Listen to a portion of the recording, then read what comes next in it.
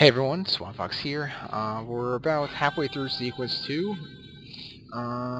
There's still a lot of viewpoints that need to be done, so I think I might go do some of those. Probably should mark that as a waypoint. That'd probably be a good idea.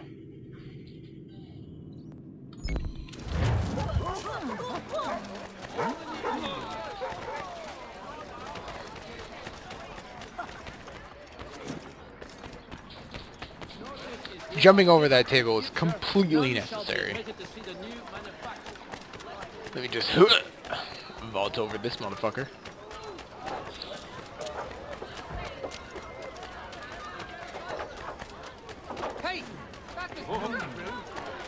Hatham is incredibly fast and agile for not wearing Nike sneakers.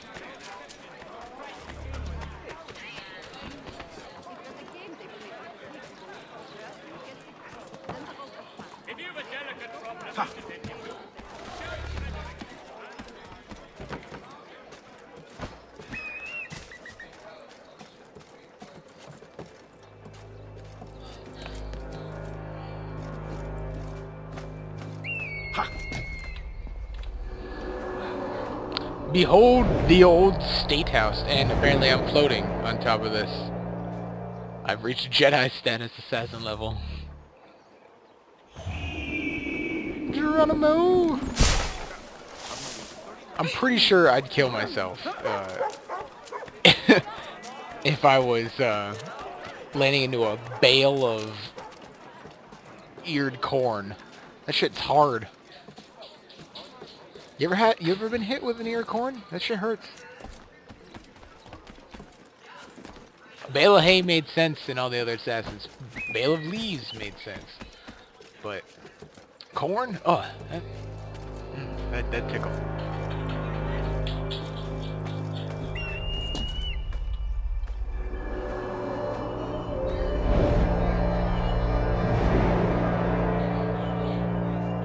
The giant eagle balls on this man.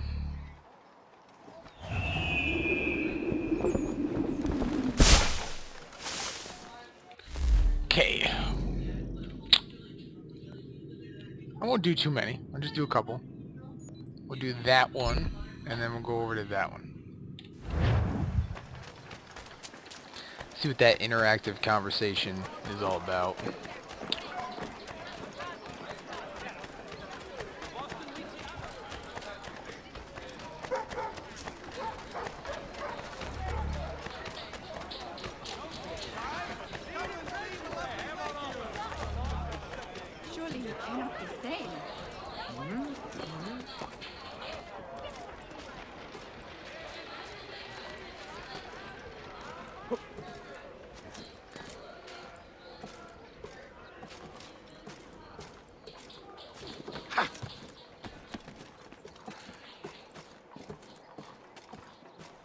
Okay, that is impressive.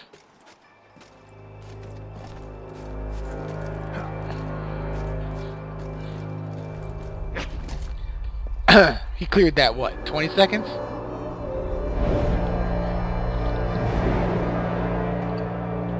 This man's finger strength is beyond believable. Okay, where am I jumping? I feel sorry for Connor's mother. You know what I'm saying?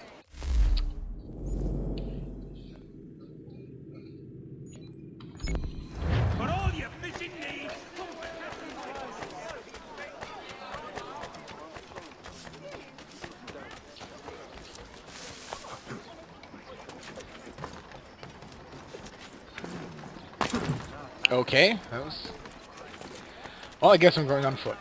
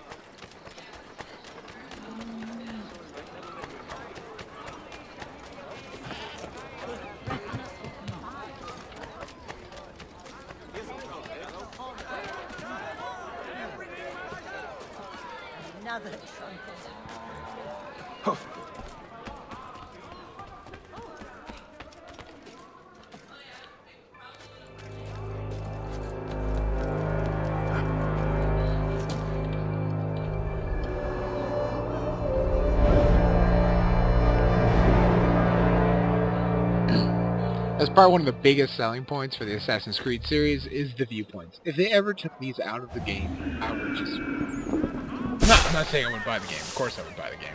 I mean, who wouldn't buy the game? But, I'd just be... I wouldn't enjoy it as much. It's very scenic and... I definitely enjoy it.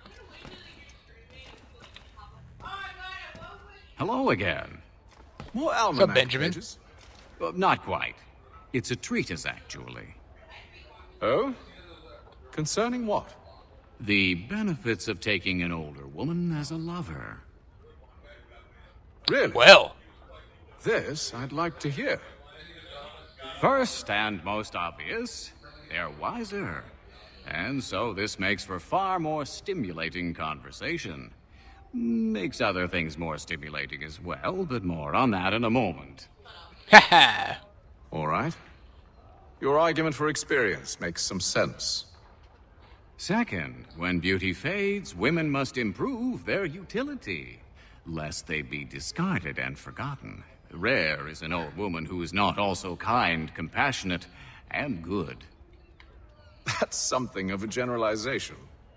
But also true. Now, on to the third. Older women cannot conceive, which means one less thing over which to fret.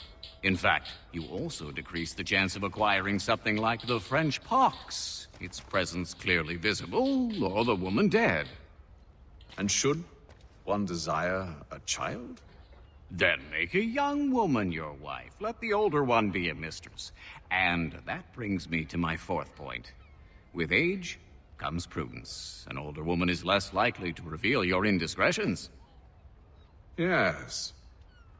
I suppose you know quite a bit about that. Hey now.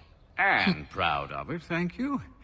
As to the fifth reason, because in every animal that walks upright, the deficiency of the fluids that fill the muscles appears first in the highest part.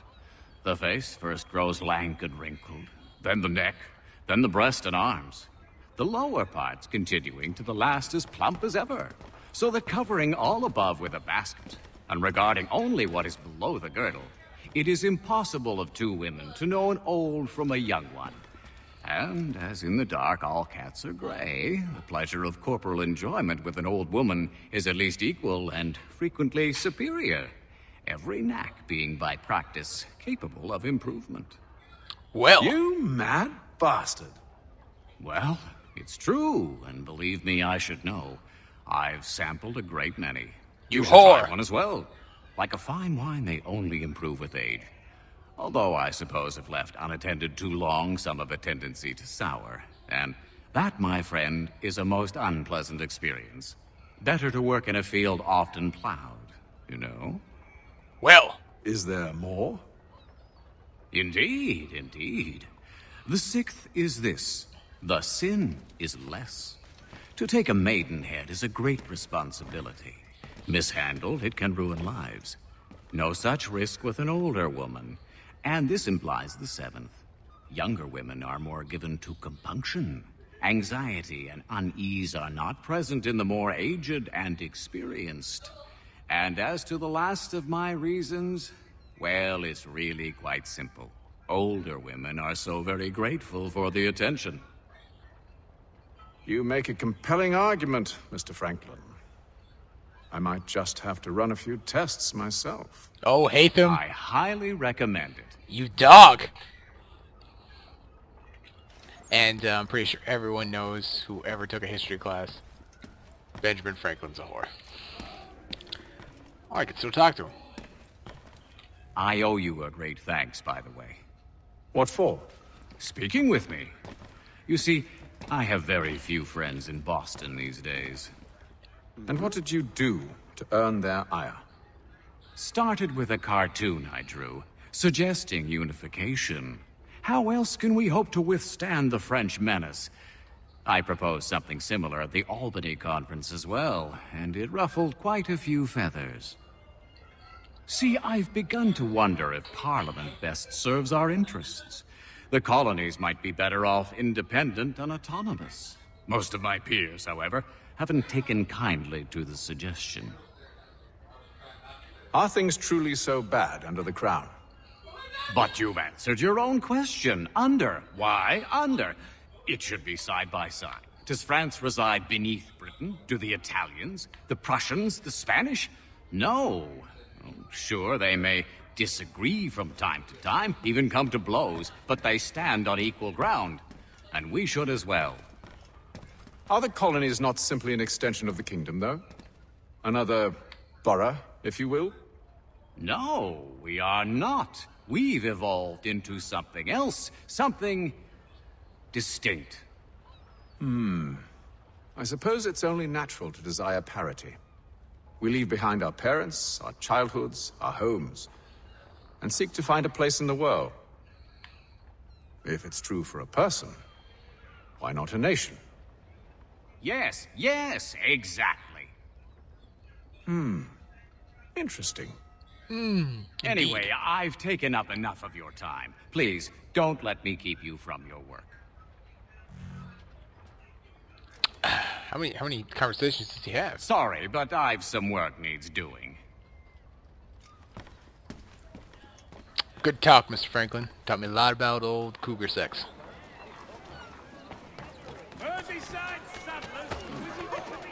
Well, time to start on with the next mission. Excuse me, sirs. Mrs.